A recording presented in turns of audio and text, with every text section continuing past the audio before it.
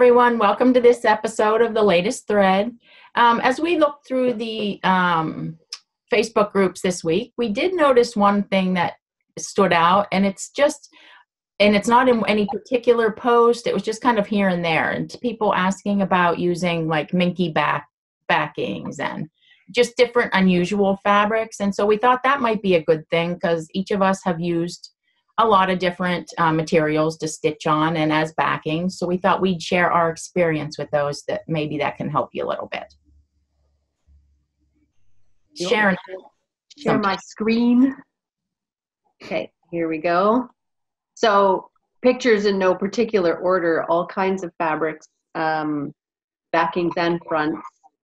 This is a piece of satin, cassia satin, which is kind of like similar to jacket lining satin. Mm-hmm. And I will say one thing, don't make any mistakes.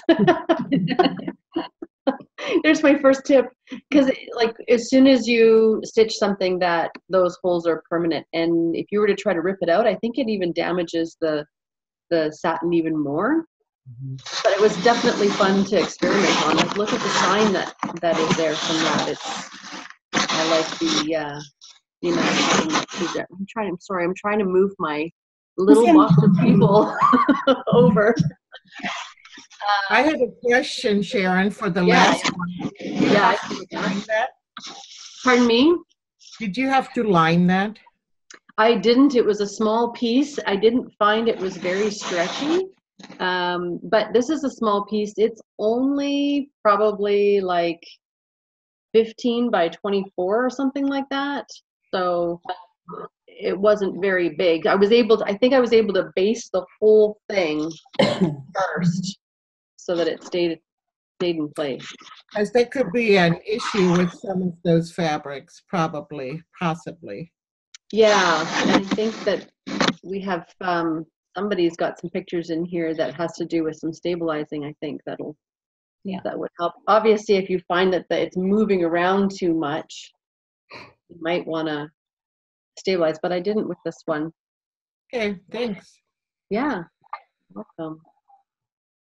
This one's mine as well. It is a piece of leather that only has paint on certain parts of it. It has just an iridescent sheen.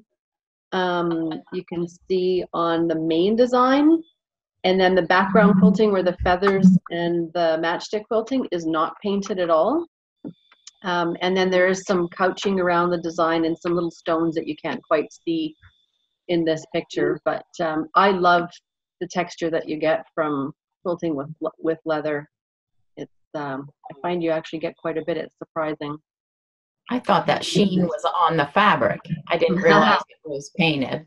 Yeah, it's just an iridescent medium. So it's pretty much clear, but just adds like a almost a soft pearl sheen over top of what you put it on. But you can totally see the difference between the squares on the outside. So yeah, you can see the difference of the areas that are painted and that aren't, that you can see how much more sheen they get.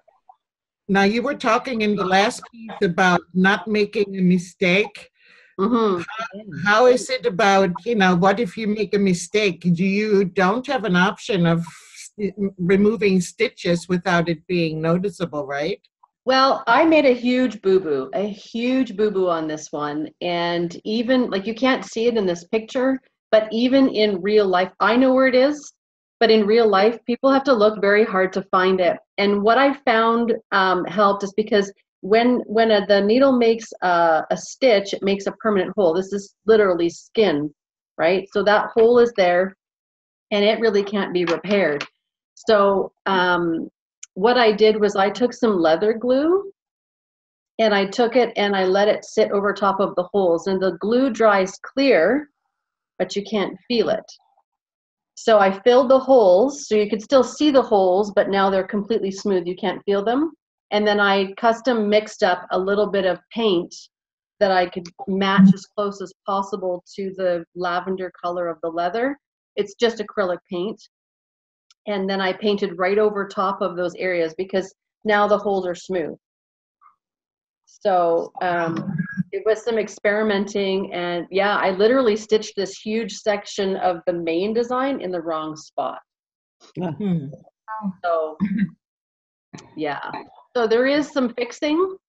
I mean, you definitely take a deep breath. You quilted on some leather too, and you definitely take a deep breath before you take your first stitch. You're like, okay, here we go.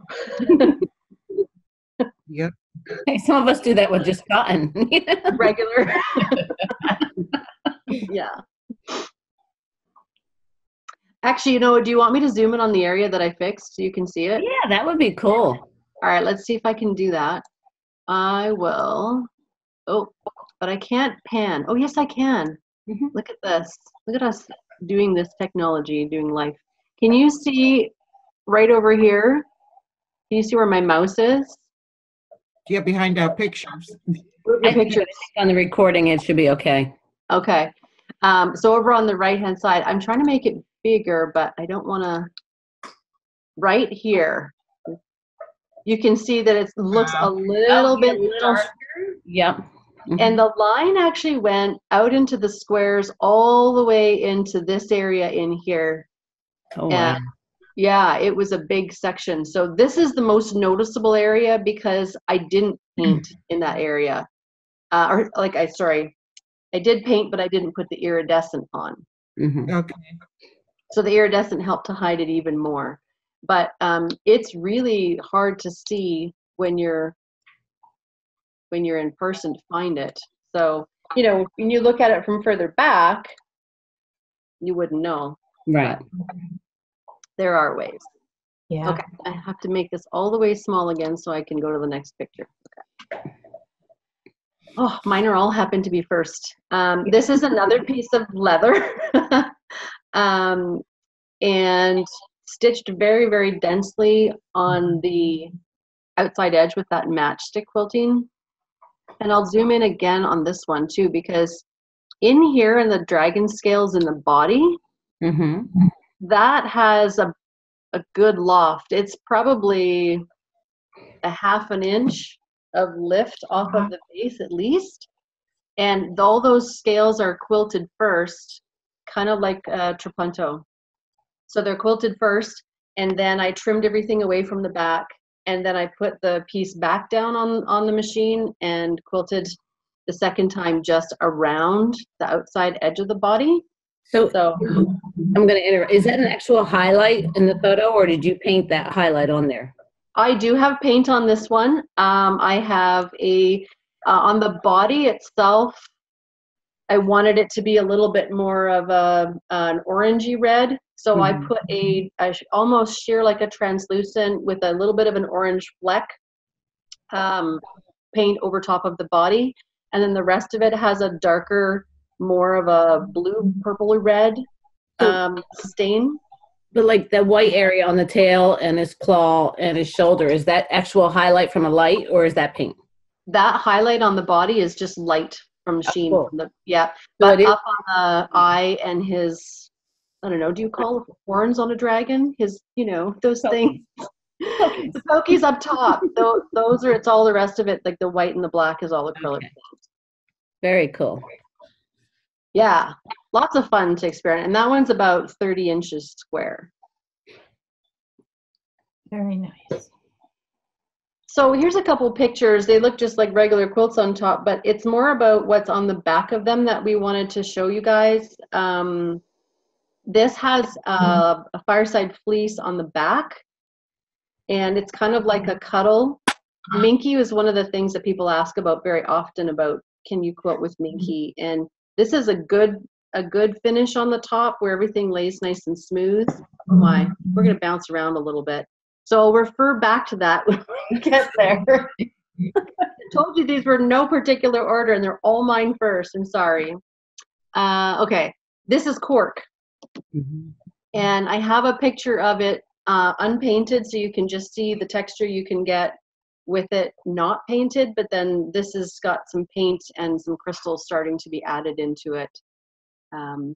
That's a lot of fun to play with too. Okay, so here's the back of that Mickey Mouse kind of quilt. So the stitching shows really, really well, but on those backings that are all fuzzy and soft, you want to make sure that they have a stable grain, so you can identify what your cross and your lengthwise grain are, so you know how to handle it so it doesn't overstretch. I love the way those look on the back. And that fireside fleece isn't as, I'm going to say the word awful because I'm not a minky fan, but it's better than minky. Oh, yes. Stretch-wise, right? Yeah. So basically you want to take the piece, if you're not sure if you can quilt it, and so my customers will say, can you quilt with this fleece blanket or minky? And they don't even know sometimes what minky is. Sometimes it's cuddle. So I'll ask them to feel it both ways. And then kind of, if there's feels like a diagonal stretch in every single direction, then I won't put it on my long arm. Because that's behaves like more of a true minky, where it doesn't have the stability of a grain, right? So it's nice to work with. So this is the cork before paint. So you can get a lot of texture. It doesn't have the same pliability or softness as the leather does. So I think the leather, because it's skin and it stretches a little bit, you get a little bit more dimension than you do with the cork. But it's still fun to. And my Gammill just quilted through it like butter. It was really easy to do. Okay, I can take a break. This one's mine, and it's leather too. There were all kind of things about, I actually bought the leather needles that you're supposed to use. But when it was time, I kind of totally forgot I even bought them, and I didn't use them. I just used my regular, I think I use a 4, which I don't even know what that is number-wise. 18. And it quilted totally fine. I mean, no problems at all. Nothing. I mean, no tension issues. And I think I mostly used Omni on this. And it is very stretchy. That was the one thing that I noticed the most, is that it's very stretchy. It was nice to try it. Will I do it again? Probably not. But yeah, it was neat to try it. And it smells really good when you're quilting it. Mm-hmm. Oh, this is my trifecta of weird things. This has a designer silk on it. It has 2 different colors of lame, and it's a sateen. The black is sateen. So yeah, many of these pieces of lame were actually ripped off and put back on, because it's the same thing. You can't make a mistake with a lame, and it was a headache, but it turned out nice. Does the lame tend to splice as you're stitching over it? Yeah, every time the needle hits it, it just opens, the whole seam line just opens right up. Wondering, so you didn't stabilize the lame? Not at that point in my life. Now I would totally stabilize it, but then I wanted to, because it probably would help with the splicing just a little bit. Yeah. Not the splicing necessarily, but what happens when it splices. You wouldn't get the same if it was stabilized, I think. Yeah. But it looks great. And, the fun part is to try these different materials. And it's trial and error. Sometimes it works, but if you didn't try it, how boring would it be, Right? And then we wouldn't have all these funny stories about our quilts. How big is this, Karen? It's about 36 by 36. It's very pretty. And the thread played a bigger part, because it looked like it was just hanging out on all that sateen. So then I framed it out with thread. Yeah. Ready? Yeah. Oh, and did you use that lame for the binding too? No, that's the silk. Yeah. Oh, that's the silk. Mm-hmm. Okay. Yeah. We had to pick from 4 colors of lame. It was a challenge, and it was pink, blue, gold, and silk. Sorry. That's okay. So I found that the silk that had the pink and the blue in it, and I'm like, yeah, bingo. Nice. Okay, so this is Minky. This is the backing that has like stretch in all weird directions. So I have a picture of the back of it, and I don't know if it's coming next, but I do have a picture of the top just to show how it doesn't lay as smoothly after it's quilted, because some of that fullness kind of gets quilted into, it just moves too much. Mm-hmm. So when the machine's moving around, the fabric can stretch underneath and it kind of moves with it, and it kind of quilts fullness in different areas, which is kind of strange. We'll see you guys at the top later. This is mine. And I do a fair amount of decorator stuff, and I just want you to see, I mean, there's just so many weird fabrics, these decorator fabrics. This is pretty thick, and then the circles are actually this, I don't know, it's almost like it was a ribbon that's couched on there when they made the fabric, I guess. Mm-hmm. And it was fine because it didn't stick up enough that if you went over it, it wasn't going to like flip it, you know what I mean, to the side or anything. And actually, I didn't actually stitch on any of that part. I just outlined them. So yeah, I think you can pretty much stitch anything on a long arm. I mean, you really can. It's only when somebody tells you can't that you start questioning it. No, that's when you do it. Wrong. Yeah. That's the close-up of the lame. Yeah, you can see a lot of that detail inside there. Shows the quilting good. Mm-hmm. I tried. The couching is nice too on that. Yeah. So what weight are you using for your couching in there? Oh, that's just 40 weight poly. I use it almost everything. And that was just like a decorative yarn. Okay. Yeah.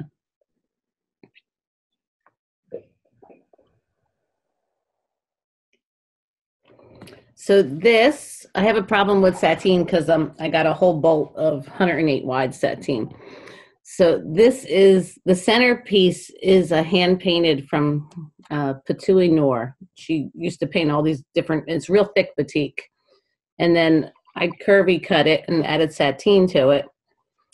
And this is another horror story quilt because the bottom right corner, I didn't have any black batting, so I just started quilting, and you can see where it's all like, that bottom right's all muddled with the reddish color because I was trying to hide all my lighter.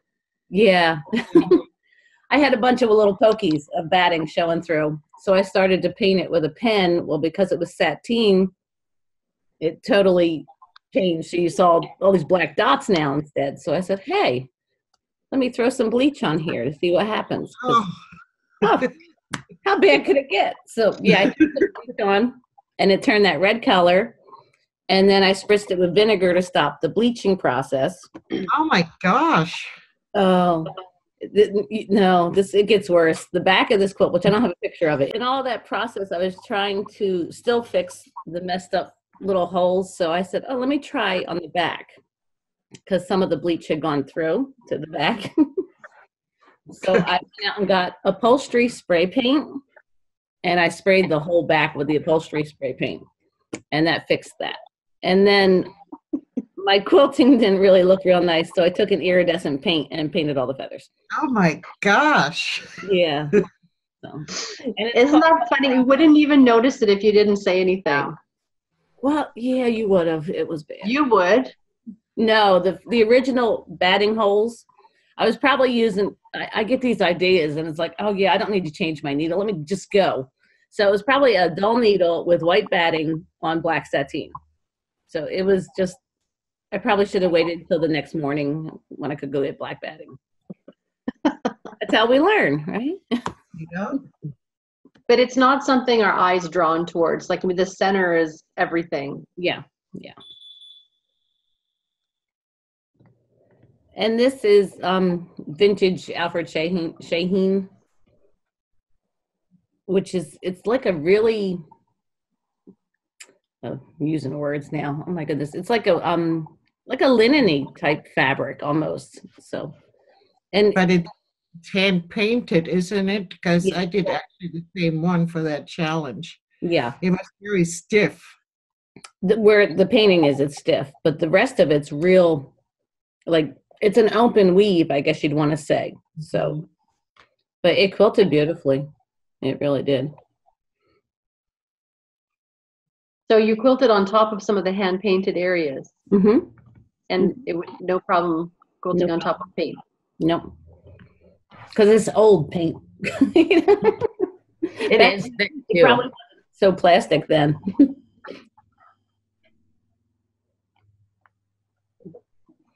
Oh, this is I don't even know what this fabric was, and it's almost like a crinkly polyester rayon type. It was real thin and real, like it's fashion fabric for clothing. And I painted all the drops. They're made out of the same, but they're foundation turned, so they're actually stabilized. But I did not stabilize the back, and it slid all over on that long arm, just everywhere. But somebody, computer's dropping. Somebody actually bought this, so it was amazing. That was a good thing for me. Yeah, It's really neat. Yeah. It's very realistic. well, I did it. Adam Hart Davis actually took a photograph, and he called it rain. And I sent him, a long email and said I wanted to make a quilt, and then he wanted to see what quilts I'd made, and then he finally said, "Yeah, you can make it into a quilt. That's great." So you have to get permission when you can't just take a picture and just make it. So Yeah. Very cool. but it was a lot of fun up until the slipping. And again, this is another decorator one. It was thick. I mean, this was like, it kind of looked like linen on the top, but there was some kind of a backing on the back. Yeah, I mean, and then that embroidery stuff is on there. And I just followed the pattern that was there, Okay. and Mm-hmm. no problems at all. None. You just stitched in ditched it, like outlined it, or did you put any fills and stuff No, inside? if you can, no, because the decorators generally want like very, very little. So I actually just followed that loopy pattern across and then followed it back. And did it go on a bed or? Bedspread. Yeah. And it's huge. They're usually like king size. They're gigantic. And then when I take them back to her, they probably weigh like 20 pounds. Mm-hmm. Not bad. They're super heavy. Jody, do you ever get? I used to do some stuff for a decorator, and they just want straight yardage of quilted fabric. Oh yeah. Yeah. We'll get to one that was my absolute favorite. Not, Okay. but Yeah.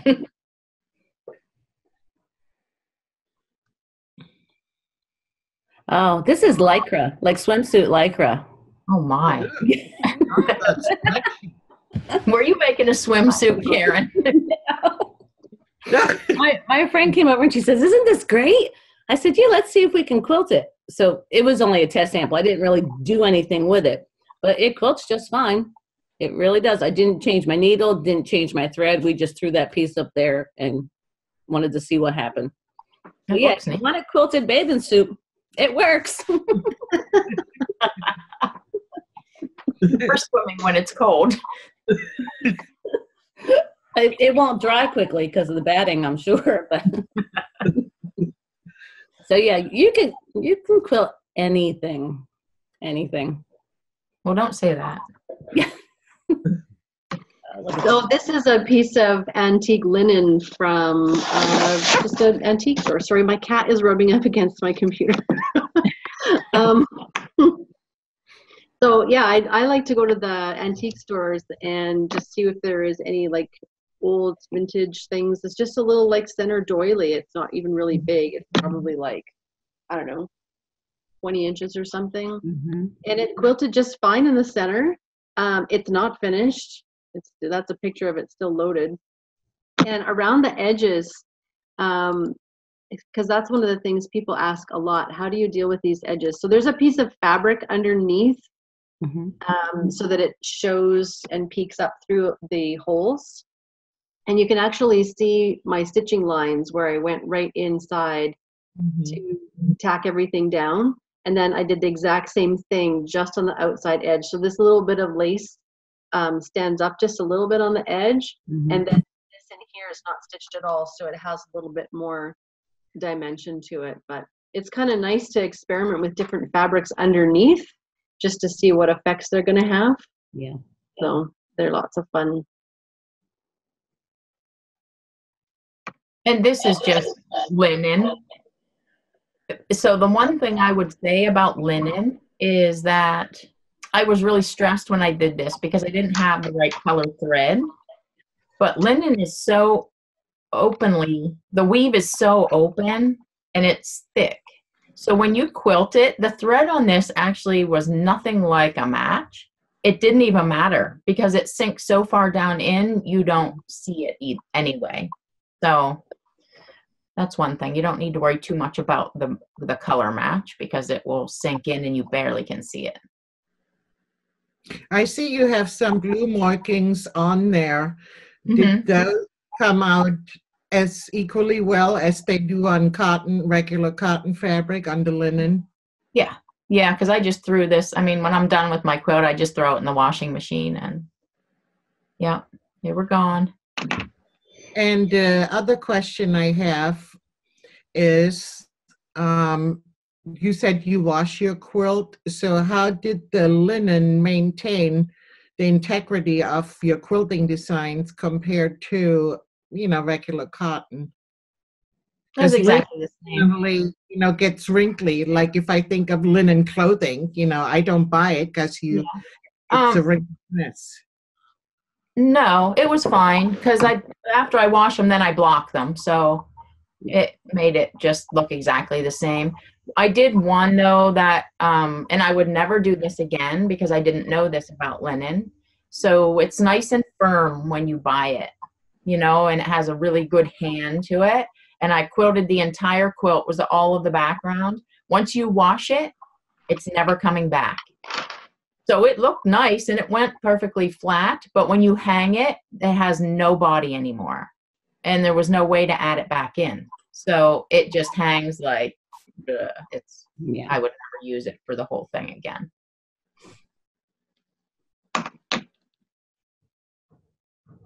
So this is probably my biggest horror story quilt. And it's the blue is sateen. All the black is velveteen. The pink and the silver are Dupioni silk. I made it. I knew you had to wash the pink because it could bleed. And I washed it a couple of times, actually. And I tested it with the wet thing and the ironing, and it was good. So I washed the quilt. And it was okay even when I pulled it out until I laid it on the thing and blocked it. And every time I looked at it, the pink was leaching out farther and farther and farther into the blue. So I washed it more. And the problem with that is that sateen doesn't do well with being washed a lot. And it gets like these fuzzy, it just isn't nice anymore. And I ended up washing it so many times. And the center parts, this gray, it was gray, but that pink bled into the gray silk. So as a last resort, because dummy me already entered it into the show, I had to get silver paint and paint all of the silk silver. And it's quite crunchy. Yeah. And they told me that in my comments. Yeah, your quilt is a little crunchy. I'm like, yeah, I know. So that was bad. It's pretty, but yeah, it's. And I tried to cover up the bleed with more thread. Someone suggested just stitch more there. It'll hide it. Yeah, it just said, look at me. Now I'm bleeding and have lots of thread. Yeah, that was bad. That's a fine line because you want to keep the eye away, and the more you do, it tends to pull the eye in more. Mm-hmm. Yeah. Yeah. It is nice though. Yeah. So this is the worst. This is yardage. This was 11 yards of ultra suede. That it was for a decorator. There's no backing and there's no batting. It was just the micro suede, ultra suede. Well, I don't know what it was, but as she gives it to me, she tells me that the customer imported it from Italy and it was hundreds of dollars. And I'm like, what? I don't even want to touch it. I mean, and it was for a couch, to recover a couch. And these grid lines had to match up with grid lines that were somewhere else on the couch. And she wanted me to mark this all. And I said, absolutely not. I'm not marking 11 yards of fabric with that. And I'm not putting any kind of marking on that fabric. So the client marked it, and it was quite poorly marked, but I stitched exactly what he marked, and he didn't like it after. But they were his lines that I stitched. But it stitched beautifully because it was just, you know, but 11 yards worth of 60 wide. That with a ruler was not a lot of fun. Stitched fine, but it was horrible. Yeah, I didn't even realize this was stitched. To me, it just looked like it was perforated with a needle, like you went with it over it with a needle and no thread. And there's only one spot I can see that looks like it's actually got thread in it. Yeah, the thread was a perfect match, so that was a good thing. But it was bad. I've used the moleskin as a backing, and I loved it. Yeah, I call it moleskin. It's the ultra suede. Yeah. Yeah. I mean, I want to say that stuff was probably 1/8 of an inch thick. It was really thick, but yeah. And then this is mine, and it's Dupioni silk, but I wanted to show this because you can stitch on it fine. I never change my needle. I always use just the 4, always stitched fine. But I wanted to see, so in my mind, you know, it has the slubs that run all in one direction. So I assumed that I should probably quilt the direction of those slubs in order for the quilting to show. So on the left, I did them, you know, some angled ones to see how well they showed before I started quilting the quilt. And it turns out the one on the right is better. If you go against this, if the slubs in the silk are running this way and you stitch this way, you barely see the lines. But if you do against them, it shows really well. Like the bottom is with them and the top on the right is against them. Yeah, it's almost like the thread in your stitching is competing with them. Yeah. Yeah.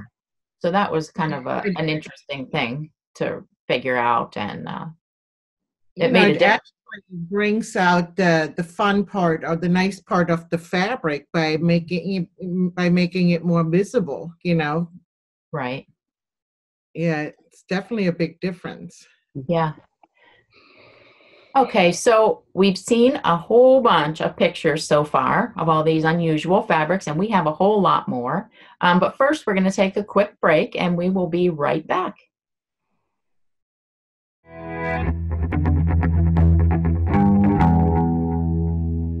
Hi, this is Andrew with Gammill. Today I'd like to show you the easy way to install and remove your extended throat plate. The first thing we're going to do is set our horizontal and vertical channel locks so the machine doesn't roll around.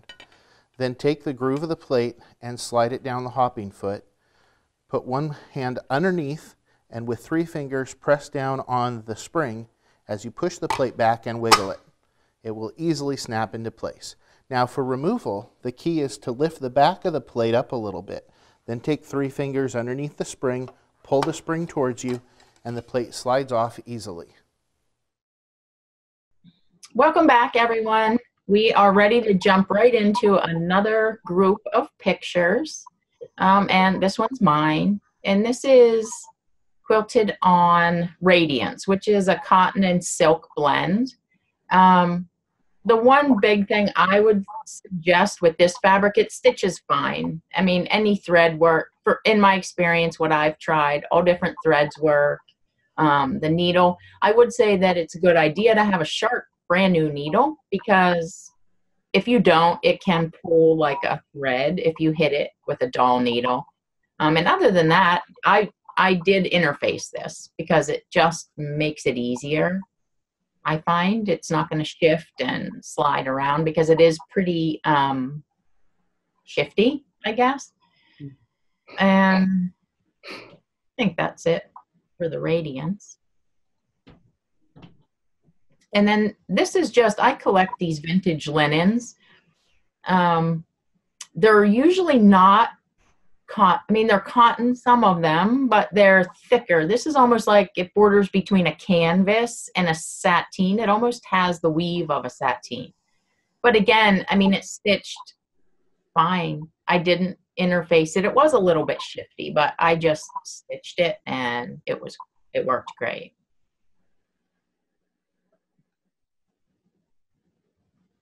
So these ones, I don't know if you can see on the hexagon one, the weave. These are vintage linens as well, but these were meant to be curtains. So you can see the weave. It's really weird and thick and kind of open. But I mean, I just quilt them. It doesn't matter if they're really an open weave. I would just put some fusible interfacing on the back, and then you can quilt anything. I love the OGs. They're like squared OGs. Yep. So have you quilted this piece then? No, because I want to applique on it before I quilt it. What are you going to put on that? Is it a know. secret? I don't know. I mean, I have ideas, but gosh, yeah, it's been in my cupboard for years now, Sharon. So One day. One day, we'll see it in your Facebook feed. Maybe. And that one, I will say, has some very thick paint on it. It feels like one of those, oh gosh, like a t-shirt, old style t-shirts where it's like rubber. That's what that paint is like. So we'll see. That's going to be awesome when you do it. Oh, this was another challenge. And that blue fabric is like from the $1 a yard table. And it's I guess more clothing fabric, because all those lines that I quilted are almost like only one thread of fabric. So it was a woven fabric. And then there's lots and lots of just manual couching in it, like a zigzag over all kinds of fibers and yarns to make the ground. And That's then neat. I chose to bind it with that same knit thing. Yeah. That was bad. But like I said, you can just about quilt anything and it still comes out pretty cool. But this is not little. This is like, I don't know, 12 by 12. We did a whole series of different styles with the same image. So That's cute. yeah. And this is Armani silk that was dyed. And it's interfaced because it's a different texture silk, I guess you'd say, but it's very slippery and the more open weave than normal silks. So, but it quilted fine once it was stabilized. To give us a sense of perspective on this, some of these little swirl sections are really, really small. Like they're only like half inch wide. The whole piece is only 33 inches. Yeah, so these are small. Yeah. This was once some ribbons, hasn't it? A couple, yeah. That was the first thing I faced, Ava. So.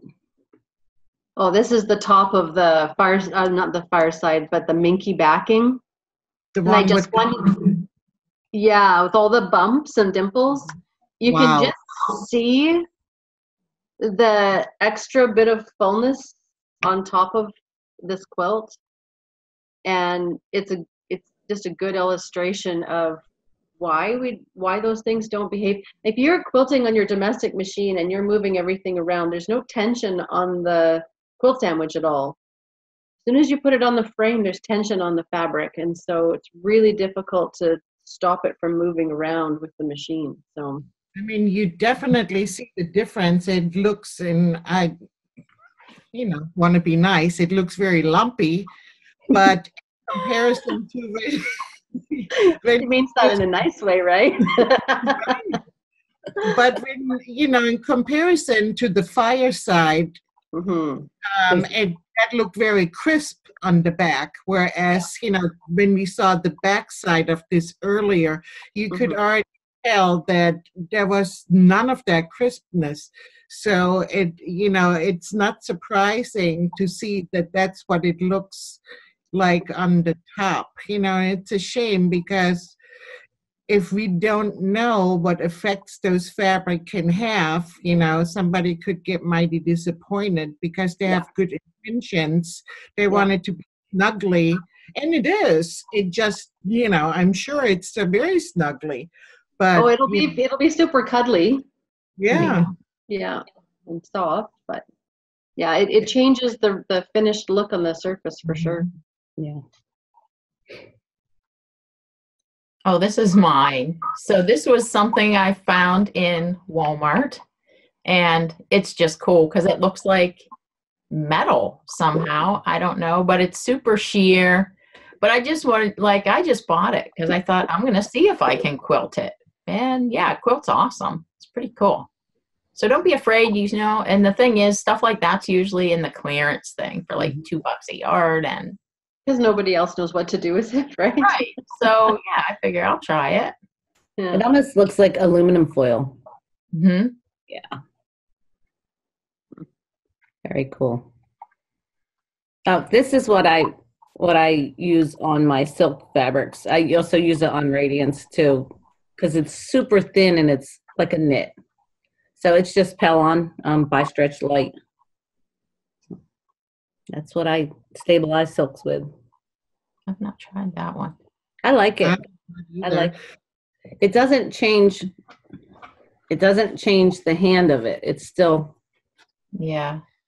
I real. use a different one. It's also by Pellon, and I think it's called SP101. It looks like a fabric. Mhm. It's woven, and it is fusible. And it's still thin. It's not as thin as this looks. I've But used that behind my hand embroideries. Yeah. I do as well. You're right. It works great for that also. Yeah. Yeah, I've not tried that. This is mine.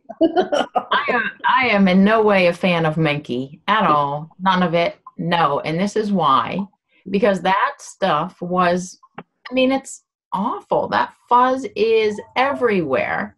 And it hangs around for a really long time because you think you got it all. And that stuff is just, no, I don't care for it myself. And that's why. When I have cut with that, I'll take it outside to the picnic table in the yard, and I'll cut it outside and give it a good shake out before I bring it back in. And there's still stuff inside. It's awful. Yeah. Not a fan. No. It's a good picture. Oh, this is one of my quilts. The whole thing is silk dupioni, and it's actually painted. So even the feet are silk dupioni, but they're painted, and then some thread play on it. I'm gonna see if I can get into the feet. That was my goal, to totally use all dupionis on it. So even the wood grain, That's all painted. painted that. Wow. All Awesome. the feathers. His beak. Yeah. This is pretty cool because I'm seeing stuff that I've never seen from you guys before, and that's neat. And this one just tells you not to listen to all judges' opinions, because this was judged awfully.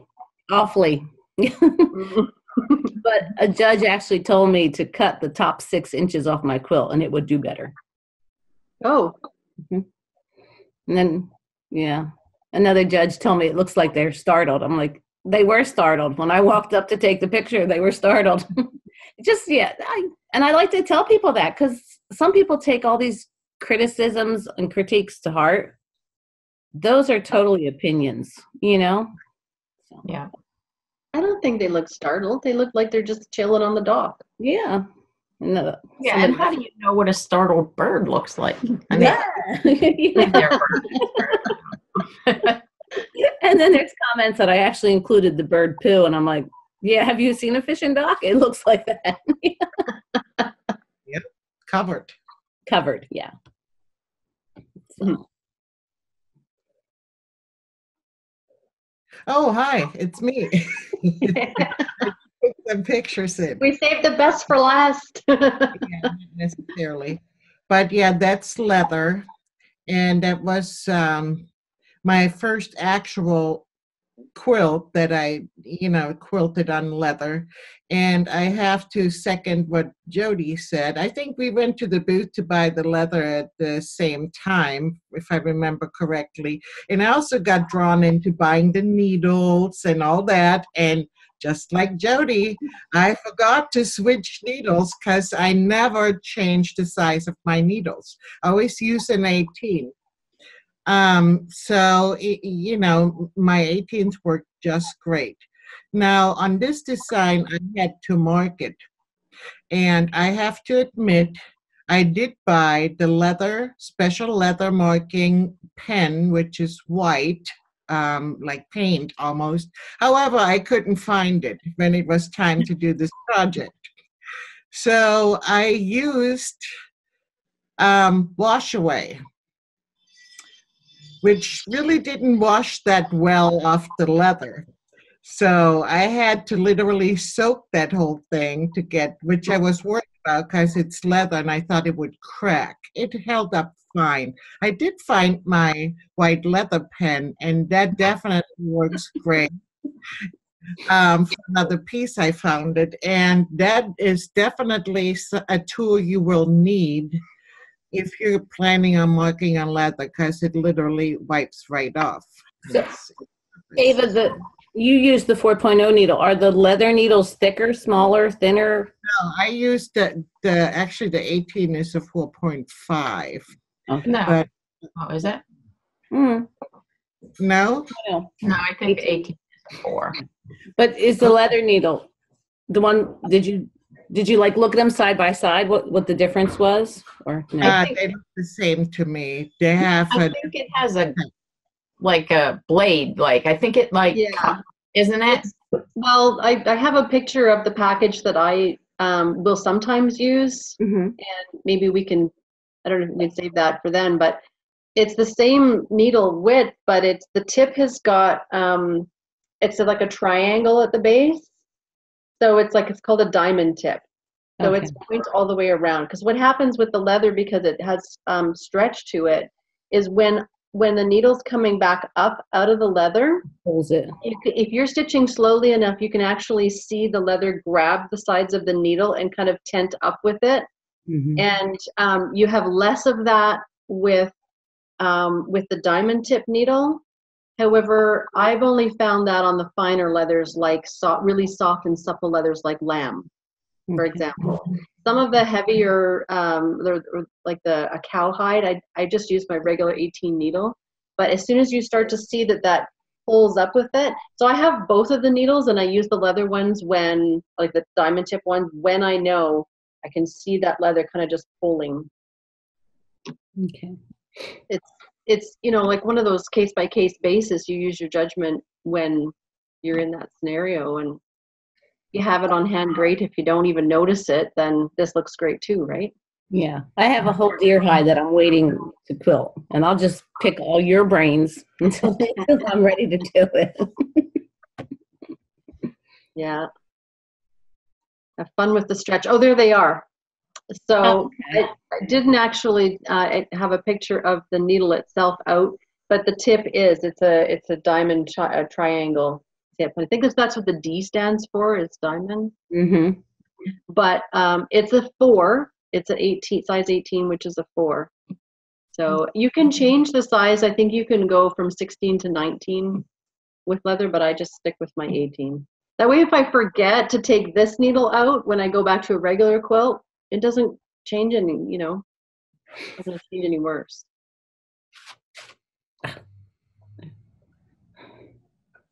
So these are some of the other leather tools. That's the leather marking pen. It is just like pretty much behaves like a Clover white marking pen, except with the Clover white marking pen, it takes a few seconds for the line to appear. With this leather marking pen, it appears right away, and it's like a roller ball, and it wipes off nicely.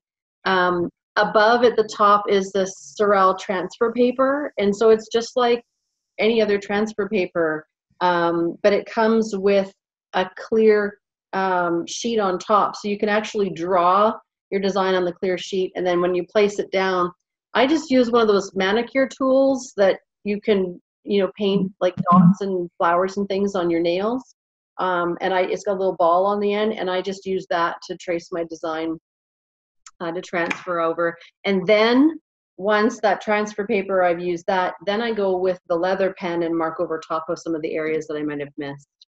The needles, and then on the right there, you can see I've experimented with the word leather and how well I'm able to wipe off different things. And those are actually gel pens. Okay. You can use gel pens to mark your leather and it wipes right off.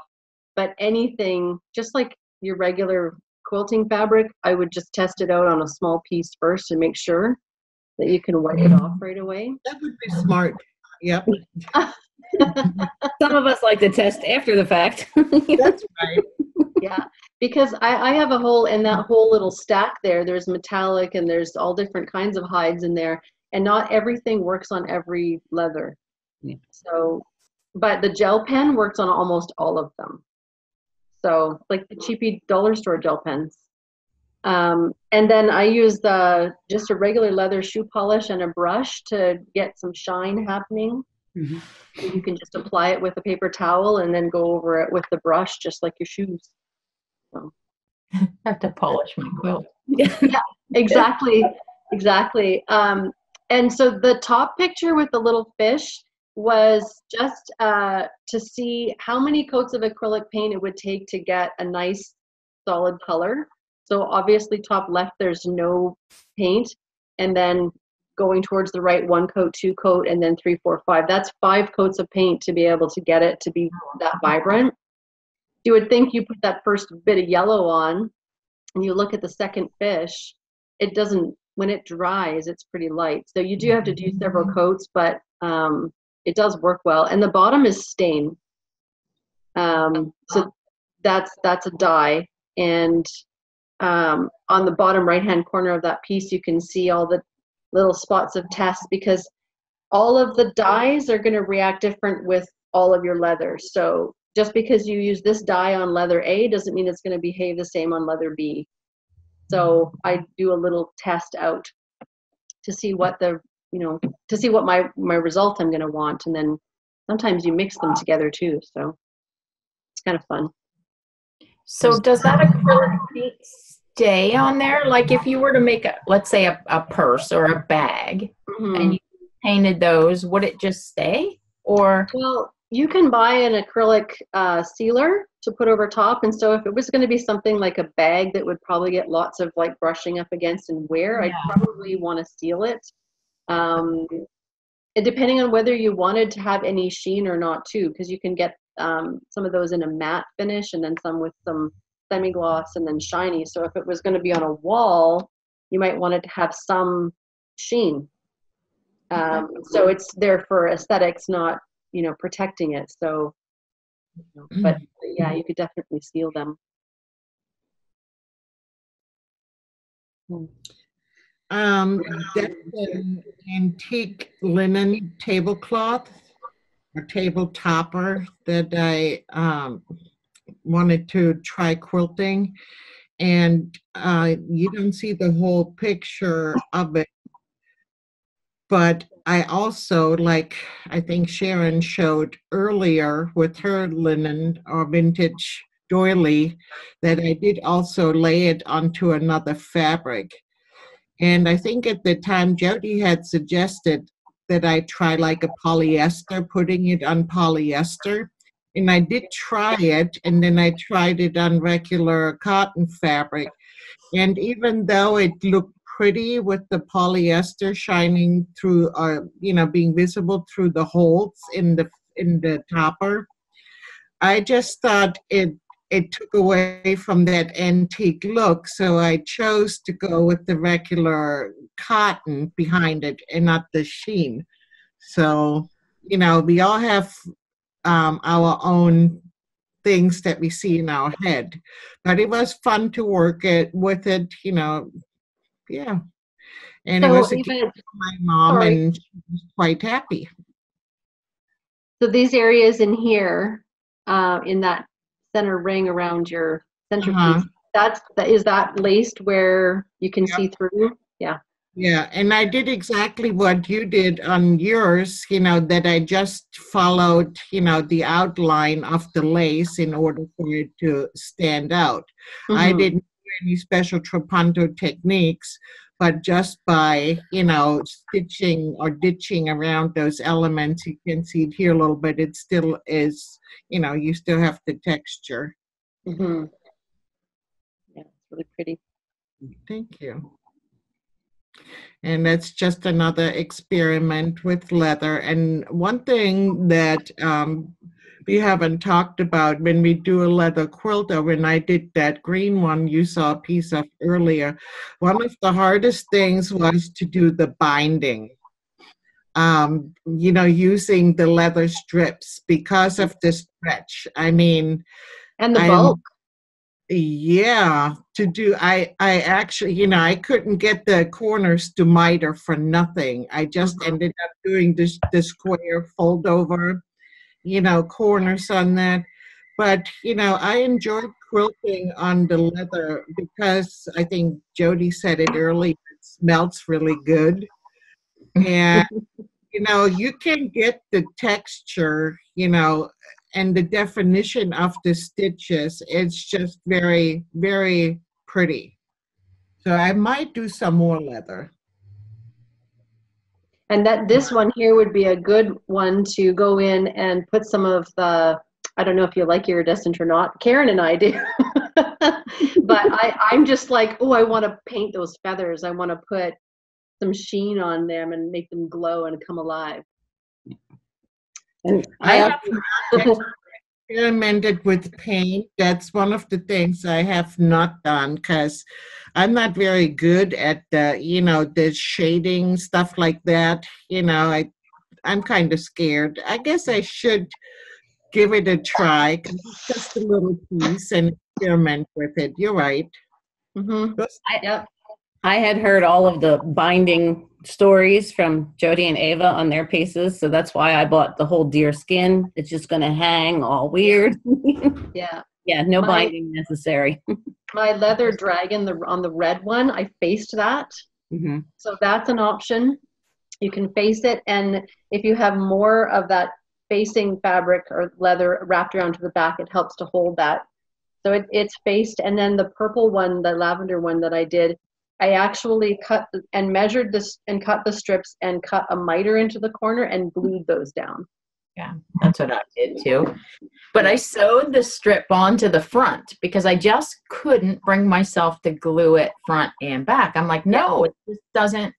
So like whatever, I cut it this long. It was as long as the quilt. And I started and sewed and sewed. When I got to the end, there was like this much hanging past because it was so stretchy. And I'm like, well, let's just cut it off, I guess. I don't know. But yeah, that was a challenge. I also tried to glue mine. I sewed it on by machine to the front, and then glued it. And then I had the bright idea of using the Wonder Clips to let the glue dry so it was nice and, well, 2 days later, it had all these indents in the leather, and now I'm standing there rubbing and smoothing and trying to get those indents trying to massage them out. It was horrid. Talk about learning curve. But, that's what you get when you wait till a day before the deadline, of course, to finish it, not knowing what you're doing, but that's okay.